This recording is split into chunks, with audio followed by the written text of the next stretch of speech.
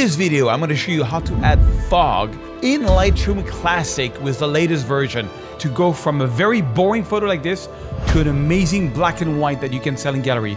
And at the end, I'm going to show you how to do it with a portrait. It's incredible. Make sure you watch till the end. Bonjour, mesdames et messieurs. My name is Serge Ramelli. I am a French photographer from the amazing, the incredible city of Paris, and I like to make 1 or 2 tutorials a week. So let's start with this photo from Yosemite, California. I shot this years ago. It's a bit of a long exposure, and I wanted to make it special in black and white, but I wanted to add some fog. So the first thing we're going to do is go to the develop module, and we're going to turn it into a black and white. So we click on black and white. Boom, we got a black and white. But then let's do a little bit of retouching. So I have the fog in mind. You know, I've seen a lot of photos of tunnel view. This is tunnel view, one of the nicest view in the USA. And there's often fog over the tree. So I want to try to do that. So let's open the shadow a little bit so that we discover a little bit the valley. Let's bring down some of the highlights. We get more details in the sky.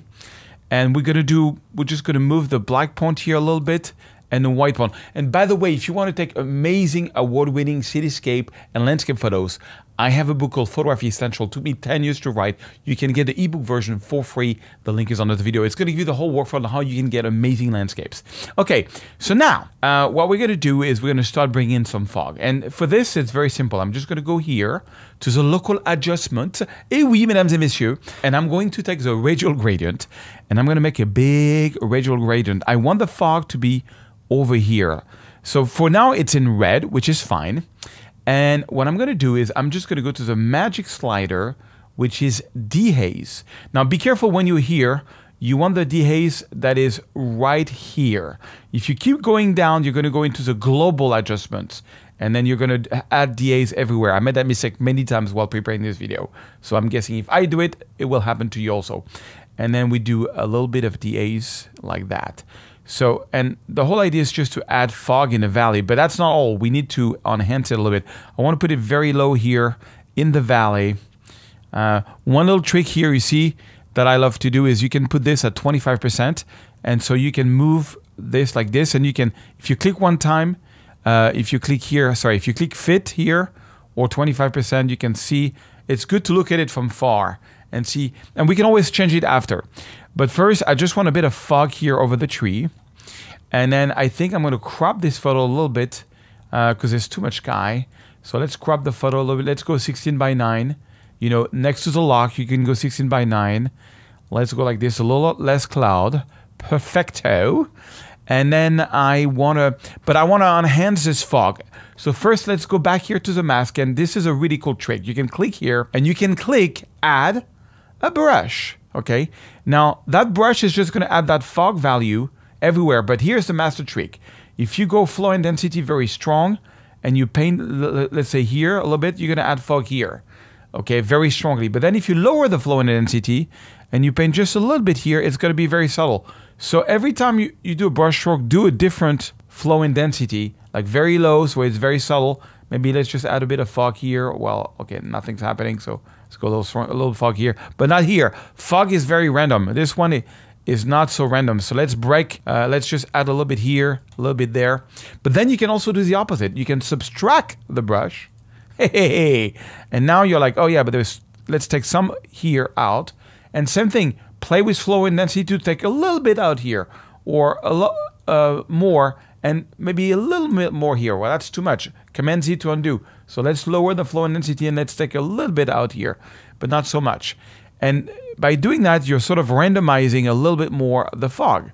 And check this out, before and after. It's kind of cool. And what you can do also, this whole mask has a new slider, which is the amount slider. So the amount slider is how much fog there is on this one mask. So you can see before and after, but you can also go here, less fog, more fog, less fog. So I think I'm just going to put a little less fog, so it's a little more subtle. But check this out, before and after. But I want to enhance it even more. So I'm going to go here and add a little linear gradient, because by darkening the top of the photo, two things are going to happen.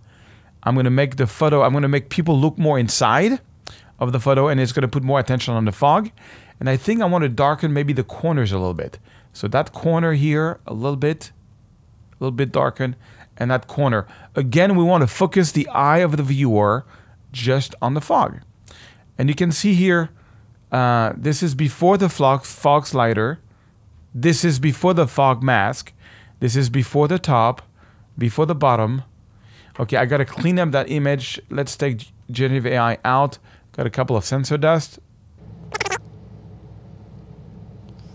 All right, so that's taken care of. I really love the photo. And then you can go either like lower the overall contrast on the photo and maybe crush the blacks. I kind of like that. Look at that. This is the before. And this is the final result. Pretty cool. So now let's say you got somebody like me. This is a portrait I shot in Iceland. Someone shot this of me. I want to add fog if there was fog over the water. So same thing. Let's add a radial gradient here over the water. Over the water. And by the way, if you want to find your voice of the photographer, like really have a strong style, I have a whole workflow using the natural drama formula. The video is under. Watch this. It's going to change your life. Okay, so now I got this and I'm going to do the same thing. I'm just going to add, make sure you get the first one, Dehaze, not the second one. This one here. Okay, so that's kind of cool, but now it's really all over me and I want to subtract myself from the haze. So 3 dot, no. So subtract person, select people, click on me, entire person, create mask. And now I've been subtracted by the fog. And by the way, the AI, you see if I move the circle around, it's gonna, in real time, it's gonna subtract me from the fog. So I just want to fog over the water kind of thing. But same thing, to make it look realistic, we have to add some brush strokes. So add brush strokes, and that's the master trick. Just play with flow and density. So you want to add a little bit of fog over me, like maybe just a little tad here, just a little tad here. Maybe let's go a little stronger. Yeah, just a little tag here. Let's add a little more here, just here, and maybe here, just so that it's a little more random. And then let's subtract. It's very important you do that. And then let's subtract a little bit of fog here. Well, that's too much. Command Z and just play around with flow and density of the brush. Subtract, brush, flow and density lower. I'm just going to subtract a little bit of fog here and here, just to make it a little more random. And let's see, before, after, I kind of like it. And then the final touch is just go into the amount here, less fog, more fog. And you see, and it's gonna do it with the brush stroke. Look at that. Before, after.